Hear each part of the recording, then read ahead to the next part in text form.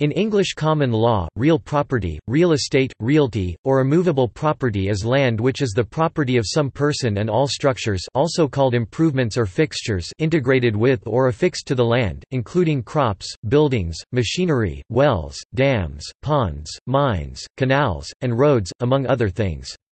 The term is historic, arising from the now discontinued form of action, which distinguished between real property disputes and personal property disputes. Personal property was, and continues to be, all property that is not real property. In countries with personal ownership of real property, civil law protects the status of real property in real estate markets, where estate agents work in the market of buying and selling real estate.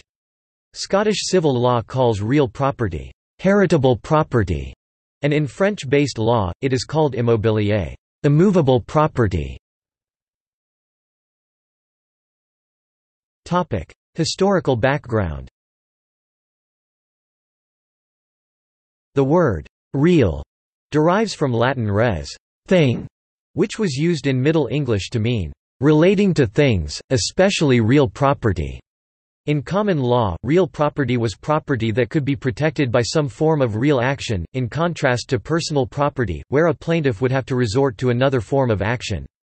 As a result of this formalist approach, some things the common law deems to be land would not be classified as such by most modern legal systems. For example, in advowson, the right to nominate a priest was real property. By contrast, the rights of a leaseholder originate in personal actions, and so the common law originally treated a leasehold as part of personal property. The law now broadly distinguishes between real property, land and anything affixed to it, and personal property, everything else, e.g., clothing, furniture, money. The conceptual difference was between immovable property, which would transfer title along with the land, and movable property, which a person would retain title to. In modern legal systems derived from English common law, classification of property as real or personal may vary somewhat according to jurisdiction or, even within jurisdictions, according to purpose, as in defining whether and how the property may be taxed. Bethel 1998 contains much historical information on the historical evolution of real property and property rights.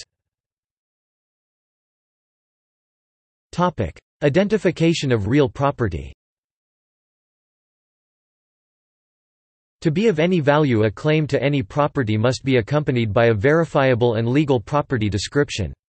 Such a description usually makes use of natural or man-made boundaries such as seacoasts, rivers, streams, the crests of ridges, lakeshores, highways, roads, and railroad tracks, and or purpose-built markers such as cairns, surveyors' posts, fences, official government surveying marks such as ones affixed by the National Geodetic Survey, and so forth. In many cases, a description refers to one or more lots on a plat, a map of property boundaries kept in public records. Estates and ownership interests defined. The law recognizes different sorts of interests, called estates, in real property. The type of estate is generally determined by the language of the deed, lease, bill of sale, will, land grant, etc., through which the estate was acquired. Estates are distinguished by the varying property rights that vest in each, and that determine the duration and transferability of the various estates. A party enjoying an estate is called a tenant.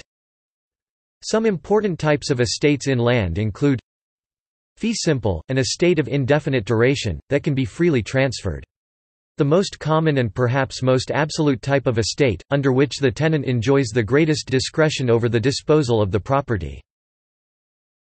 Conditional fee simple, an estate lasting forever as long as one or more conditions stipulated by the deed's grantor does not occur. If such a condition does occur, the property reverts to the grantor, or a remainder interest is passed on to a third party. Fee tail, an estate which, upon the death of the tenant, is transferred to his or her heirs. Life estate, an estate lasting for the natural life of the grantee, called a life tenant. If a life estate can be sold, a sale does not change its duration, which is limited by the natural life of the original grantee. A life estate pure autre vie is held by one person for the natural life of another person. Such an estate may arise if the original life tenant sells her life estate to another, or if the life estate is originally granted pure autre vie. Leasehold, an estate of limited term, as set out in a contract, called a lease, between the party granted the leasehold, called the lessee, and another party, called the lessor, having a longer estate in the property.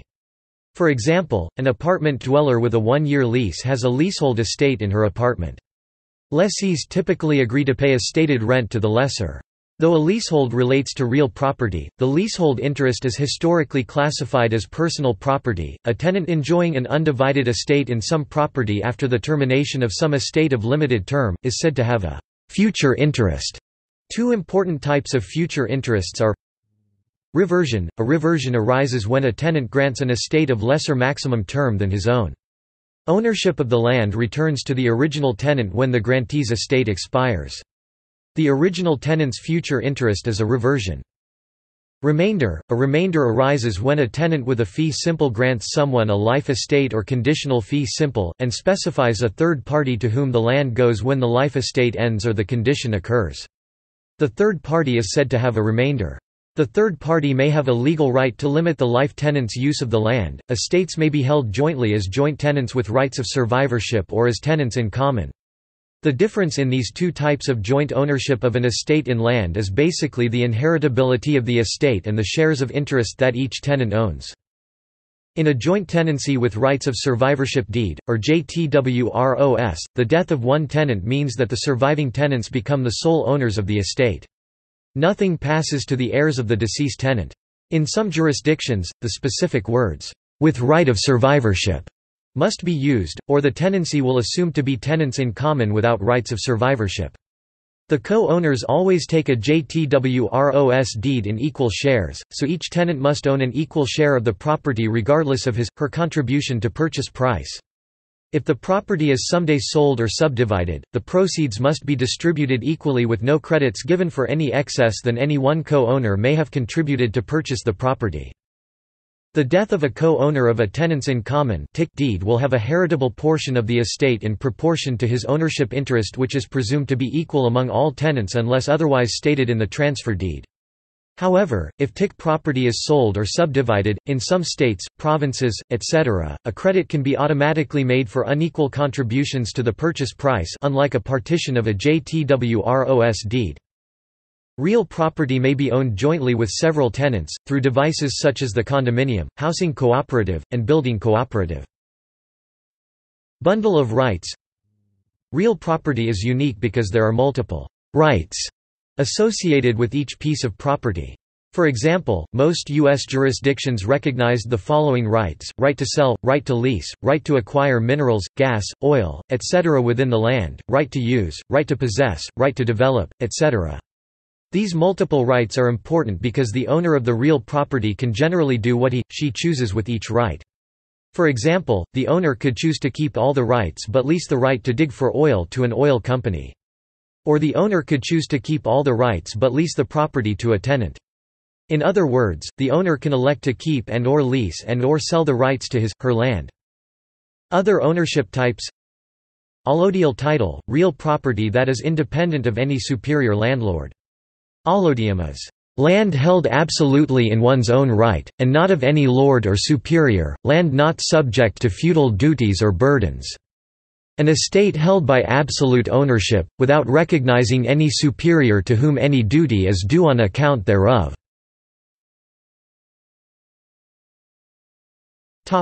Jurisdictional peculiarities. In the law of almost every country, the state is the ultimate owner of all land under its jurisdiction, because it is the sovereign, or supreme lawmaking authority. Physical and corporate persons do not have allodial title, they do not own land but only enjoy estates in the land, also known as equitable interests. Australia and New Zealand. In many countries the Torrens title system of real estate ownership is managed and guaranteed by the government and replaces cumbersome tracing of ownership. The Torrens title system operates on the principle of title by registration, i.e. the indefeasibility of a registered interest rather than registration of title. The system does away with the need for a chain of title, i.e. tracing title through a series of documents, and does away with the conveyancing costs of such searches. The state guarantees title and is usually supported by a compensation scheme for those who lose their title due to the state's operation. It has been in practice in all Australian states and in New Zealand since between 1858 and 1875, has more recently been extended to strata title, and has been adopted by many states, provinces and countries, and in modified form in 9 states of the USA. United Kingdom. In the United Kingdom, the Crown is held to be the ultimate owner of all real property in the realm. This fact is material when, for example, property has been disclaimed by its erstwhile owner, in which case the law of escheat applies. In some other jurisdictions, not including the United States, real property is held absolutely. England and Wales. English law has retained the common law distinction between real property and personal property, whereas the civil law distinguishes between movable and immovable property. In English law, real property is not confined to the ownership of property and the buildings sited thereon, often referred to as land.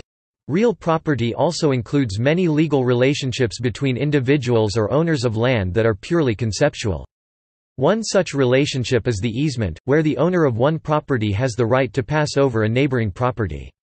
Another is the various incorporeal hereditament, such as profits a prendra, where an individual may have the right to take crops from land that is part of another's estate. English law retains a number of forms of property which are largely unknown in other common law jurisdictions such as the advowson, chancel repair liability and lordships of the manor. These are all classified as real property, as they would have been protected by real actions in the early common law. United States. Each U.S. state except Louisiana has its own laws governing real property and the estates therein, grounded in the common law. In Arizona, real property is generally defined as land and the things permanently attached to the land. Things that are permanently attached to the land, which also can be referred to as improvements, include homes, garages, and buildings. Manufactured homes can obtain an affidavit of a fixture. Economic aspects of real property. Land use, land valuation, and the determination of the incomes of landowners, are among the oldest questions in economic theory. Land is an essential input factor of production for agriculture, and agriculture is by far the most important economic activity in pre-industrial societies. With the advent of industrialization, important new uses for land emerge, as sites for factories, warehouses, offices, and urban agglomerations. Also, the value of real property taking the form of man-made structures and machinery increases relative to the value of land alone. The concept of real property eventually comes to encompass effectively all forms of tangible fixed capital. With the rise of extractive industries, real property comes to encompass natural capital. With the rise of tourism and leisure, real property comes to include scenic and other amenity values. Starting in the 1960s, as part of the emerging field of law and economics, economists and legal scholars began to study the property rights enjoyed by tenants under the various estates, and the economic benefits and costs of the various estates. This resulted in a much improved understanding of the property rights enjoyed by tenants under the various estates. These include the right to decide how a piece of real property is used, exclude others from enjoying the property, transfer alienate some or all of these rights to others on mutually agreeable terms, nature and consequences of transaction costs when changing and transferring estates. For an introduction to the economic analysis of property law, see Chevelle 2004 and Cooter and Ulan 2003. For a collection of related scholarly articles, see Epstein 2007. Ellickson 1993 broadens the economic analysis of real property with a variety of facts drawn from history and ethnography. See also: benefice, fiefdom, land ownership in Canada, land tenure, landlord, mean assignment, mineral rights, real estate, the Land Report. References. Further reading.